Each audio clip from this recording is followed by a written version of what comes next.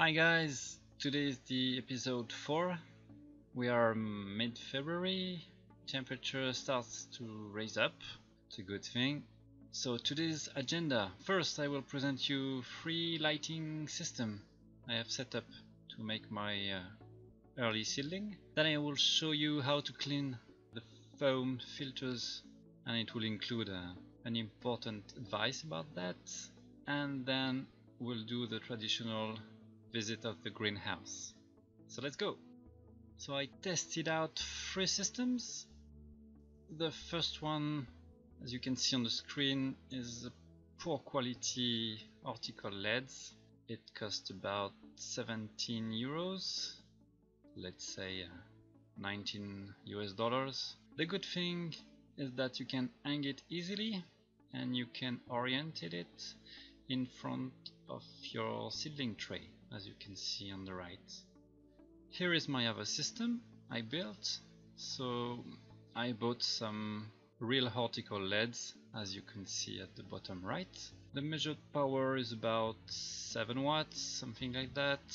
By the way, they sold it as 28 watts, so be careful. It costs about 4 euros. So of course you can buy it in China.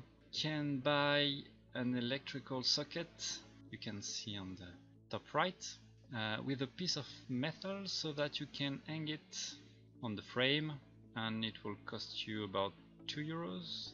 As you can see, I made a wood frame and plugged 4 LEDs, so let's say with the electrical cords that the total cost is about 30 euros. As you can see, I'm not a carpenter, but it's standing still and it's working fine.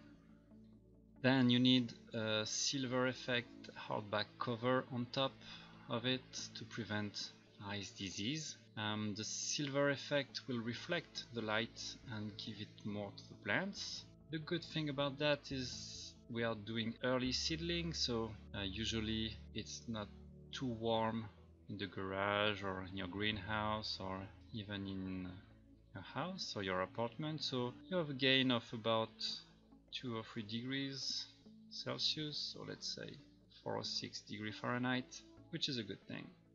And then our last setup, I bought an optical LED panel of 600 watts. I hang it at the top to have enough room between the panel and the plants. Has to be an average of 1 meter. I put all my seedlings in a tray and all is moistened by the bottom. You see all my seedling here.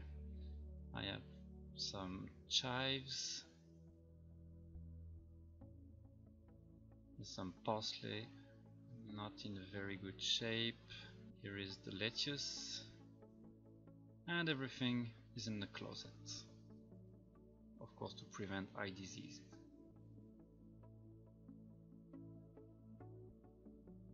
Okay, after the lighting systems, let's have a look to the filters and how you clean it. You can see on the pictures, especially on the left, I have some foam filters, and over time seaweed are growing a lot on it.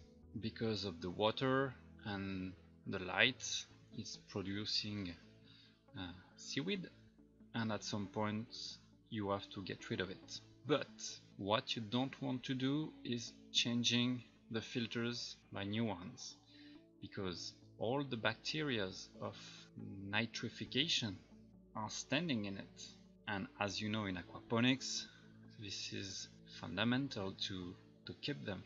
It's very important to keep them in the system to transform ammonium to nitrite and then to nitrate. So what you want to do is to clean them gently with water, maybe with a bit under pressure, but not so much. And as you can see on the picture on the right, the clean filters, and then you put it back in your system. So the advice is be careful of your bacteria because you are in aquaponics.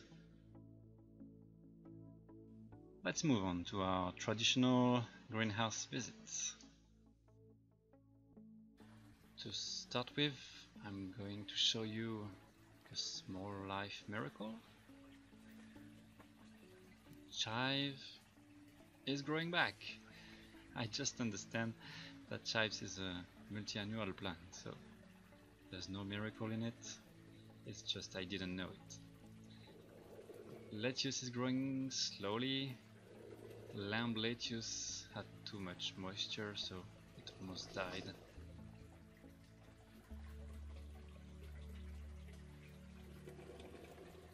But the other lettuce is growing well, close to the first harvest, I guess.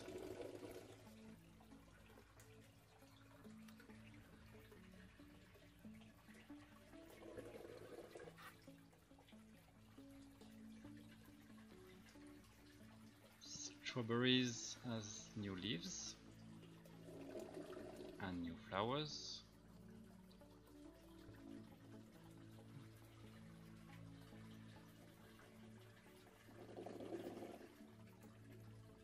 Especially new leaves in the center. You can see that the new season is coming. Still a lot of flowers. You can see here and there a lot of baby leaves. Of course, some small fruits that won't go to maturity. Notice that the seaweed are also growing on top of the tower matrix. I did a custom cover, not the best one in the world. It needs improvement, but you can clearly see the difference. It's much better. It's preventing light to hit the matrix.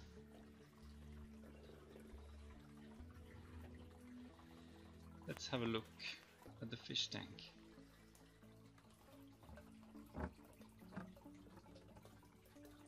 Remove the protection.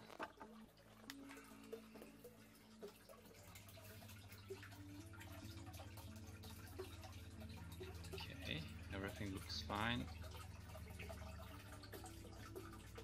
Everyone seems to be pretty healthy.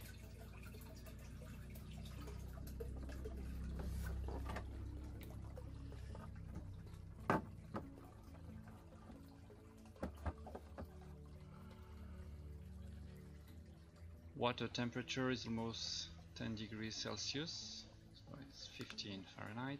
Everything's fine. This is the end of the episode, so thanks for watching. Bye!